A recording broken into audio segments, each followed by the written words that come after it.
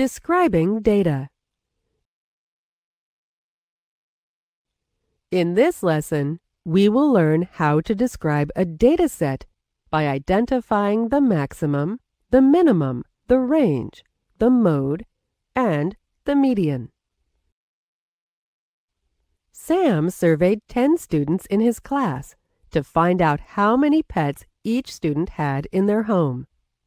The results of his survey are listed in this table. In statistics, each piece of information is referred to as an observation. Since Sam asked 10 students, the number of observations or sample size is 10. Let's start by identifying the maximum and the minimum. The maximum is the largest observation or value in the dataset,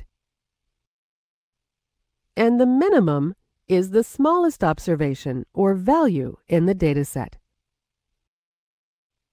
Paul had the most number of pets with 6 pets, making the maximum value 6.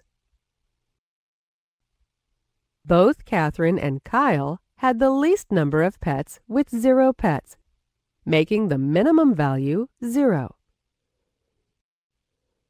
Now that we've identified the maximum and the minimum, let's find the range. The range of a dataset is the difference between the maximum and the minimum values. Remember, difference means subtraction. So, the range is equal to the maximum value minus the minimum value.